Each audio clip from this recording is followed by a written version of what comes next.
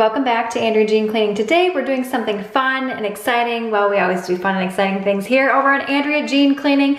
We're gonna do a little challenge here. We're gonna see if we can get some bugs to crawl out of these fresh strawberries that I just purchased. Say what? Yes, I know this is absolutely disgusting. However, as you know, produce, not just strawberries, house a lot of different bugs and pesticides. So you want to make sure that you clean these. So first we're going to do a little experiment, and then I'm going to show you the best way to clean your produce so that you can reduce the amount of pesticides that are on them and the amount of bugs. There's recently something on TikTok where someone soaked strawberries in salt water for 30 minutes, and then there are these little sort of worm type things that crawled out of their strawberries. So we're going to do that here today.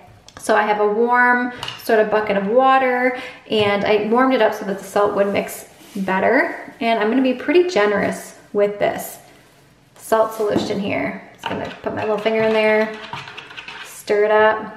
We'll just pop I don't know, let's do 3 strawberries, because these are going to get really salty, and if I want to have any chance of eating them, I'm going to have to rinse them off really, really well when I'm done here. So we're going to let this soak for 30 minutes. We're gonna come back, see if we can find some bugs, and then talk about how to actually clean these things in real life with simple ingredients that you have in your home that you can do quick and easy when you bring these home from, say, a farmer's market or a grocery store. There are regulations around the amount of sort of pesticide and bugs that can be in produce, and what we find here could scare you dramatically, but I don't want it to do that. We've been eating bugs, consuming bugs for probably our entire lives here, and you're probably healthy, that sort of thing. So I don't want this to scare you, but just kind of shed some light on things and then give you a solution to make you feel better about things living in there. Don't get me wrong, I love strawberries. I absolutely love strawberries. If you're new here, hit me up on Instagram at Andrea Jean Co. I teach women how to turn their passions into profits, and this channel is one way that I do that. Okay, I'll meet you back here in 30 minutes.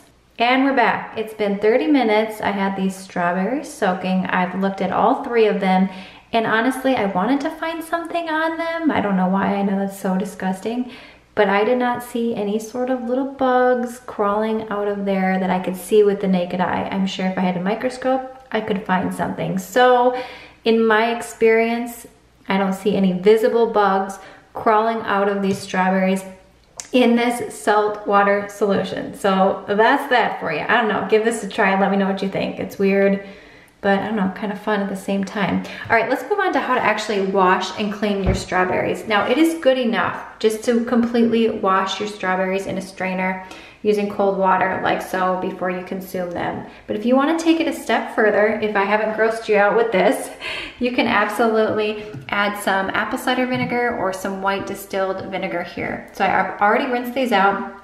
I have a cold water bucket here. I'm going to put my strawberries in. And if you're probably wondering why I'm in a bathroom, it's because I have 4 kids and it's so loud in my house.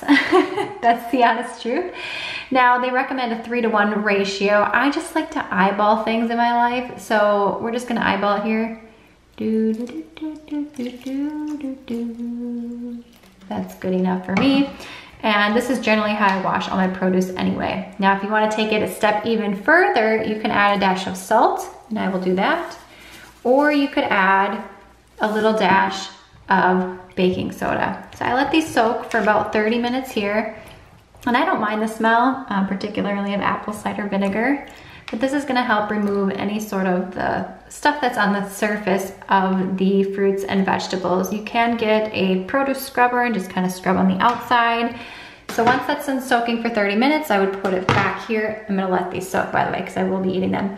I'm gonna put them back here in the strainer and then rinse them out thoroughly, let them dry, and then store them. So again, you can just wash them with cold water if you want to. That's just fine here, but you can take it a step further using vinegar, white distilled vinegar, salt, baking soda, whatever you want to use to your heart's desire. All right, if you enjoyed this little science experiment with me and then some learning as well, make sure you give the video a thumbs up. Also hit me up on Instagram, Andrea Jean Co. I teach women how to turn their passions into profits, and this channel is one way that I demonstrate that. All right, happy strawberry eating, my friend. Take care.